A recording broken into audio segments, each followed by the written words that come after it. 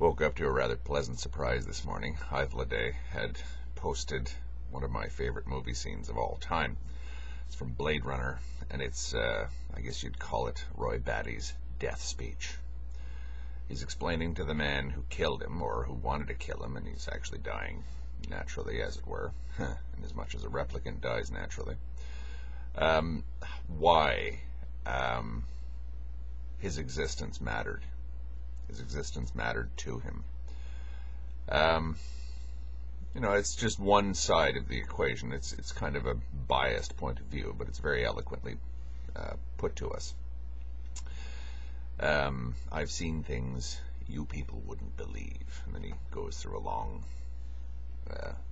explanation of all the cool things he's seen in his life. He's had quite an interesting life, only 4 years.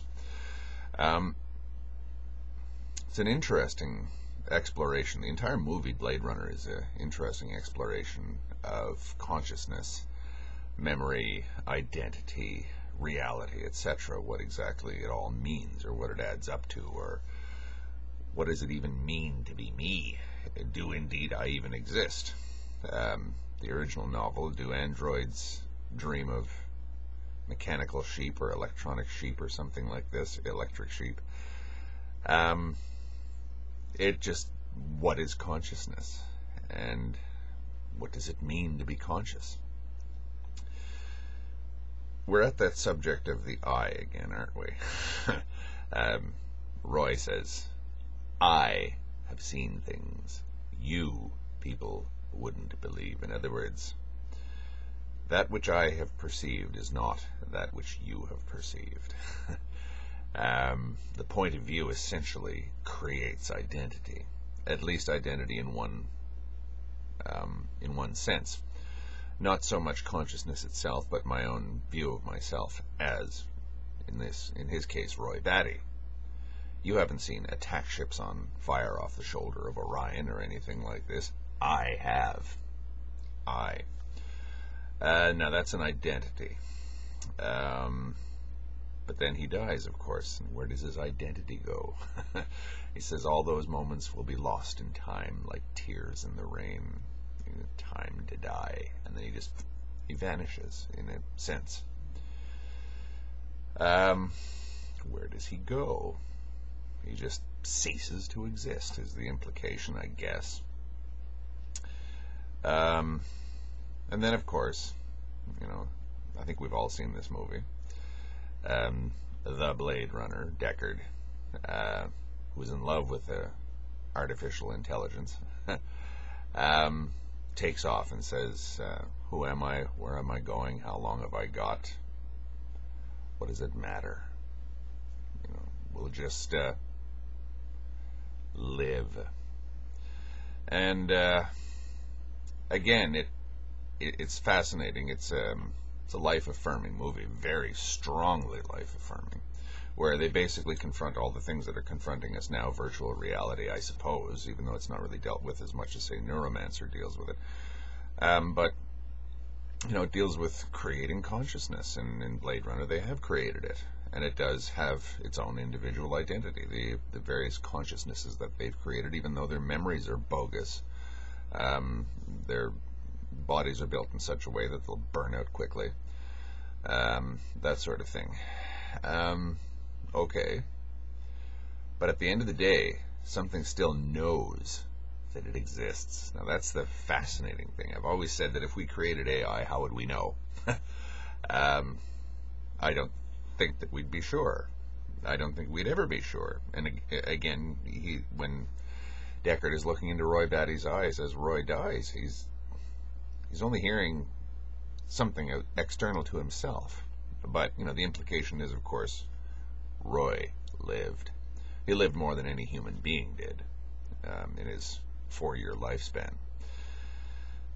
So, again, the implication is of Blade Runner, who cares? What does it matter if we are all living in a virtual reality? Who cares if intelligence is artificial? Who cares if our memories are all bogus and unreliable and even implanted by something else? What does it matter?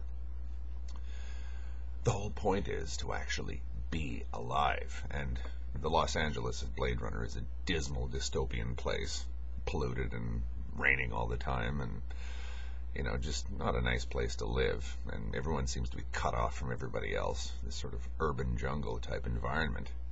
So it's not exactly the nicest place to exist in. But the replicants want to live. Now that they have been created, they want life. That famous scene, I want more life. Fucker. Again, that's a biased point of view. But by the same token, it's a fascinating view into perhaps the future, where we're genetically engineering consciousness and creating humans and this sort of thing. And people say, well, is that really worth it? Well, per the Matrix, we may have already done that a few zillion times, and we just keep recycling ourselves through different virtual realities, right? So what difference does it make if we're just creating more and more consciousness, when consciousness itself is the ultimate aim, and if we do it, we do it. Who cares how we do it? Again, I'm not saying I agree with this. I'm just saying that's just the implications of these sorts of things. But what is interesting about Roy Batty's speech is his use of the term I. That's the first word of the entire sort of homily that he delivers. And again, it's you go back to, say, the Upanishads, where these sorts of things, I won't say that it was the first time they were ever explored, but it's one of the major milestones in our understanding of what we are. The Kena Upanishad: who sends the mind to wander far? Who first drives life to start on its journey? Who impels us to utter these words? Who is the spirit behind the eye and the ear? Now, all these things imply that there is something behind all of this. I would say, though, however, that they're just asking rhetorical questions. Some people might say that they're misphrasing the question in the first place, but whatever. It is the ear of the ear, the eye of the eye, and the word of words, the mind of mind, and the life of life. Those who follow wisdom pass beyond, and, leaving this world, become immortal. There the eye goes not, nor words nor mind. We know not, we cannot understand. How can he be explained? He is above the known, and is above the unknown. Thus we have heard from the ancient sages who explained this truth to us. Religious, poetic language, rhetorical language. For some people, that kind of spoils it. To my sort of poetic turn of mind, I kind of like it to be phrased like that, but, matter of taste. And it raises the question, what is the knower of the known? What is the eye of the eye? What is it that sees that which the eye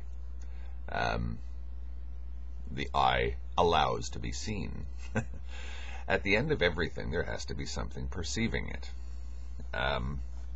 What is it that thinks that it is an eye, even if there isn't an eye? What is it that is convinced that it is? What is Roy Batty referring to when he says, I have seen things? Or even if he's making a mistake and there is no I, fine. What is it that's making that error? What is it that is making the fundamental error of assuming that it exists as an identity? Something is on the receiving end of all of these things.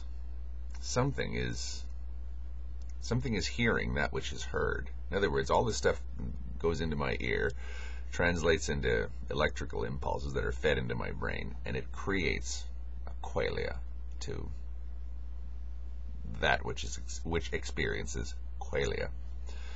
I guess that's what I would call the I, is that which has experiences. What is Roy Batty talking about? You can say that he's making an error. Okay, he's misidentifying something. What is he misidentifying something for? Maybe Roy Batty, as Roy Batty brain, doesn't necessarily exist, or at least only his brain exists and creates this illusion called consciousness or identity or whatever. Okay, what is the subject of illusion? Of the illusion? What is it that's being fooled? What is it that's, you end up in infinite regression when you start doing this. And That's why I think that this subject is so fun, because it's like determinism versus whatever. All you really seem to be able to do is take sides or say, no, you're just not explaining it correctly, and it's a fault of language. And this is where I guess things like fiction and music and poetry and things like that come in. That's the only way you can really talk about these things. The Bible uses the term parables. It's because you have to come at things parabolically. You have to come at things sort of elliptically. You can't actually come directly at these things, because the only way to come at consciousness itself is through all that stuff that seems to be more or less an illusion, or more or less transitory, or more or less unreal. Okay, but what is it that is assuming that the transitory is real? Or what is it that's being fooled? Or what is it that is confused? What is it that doesn't know?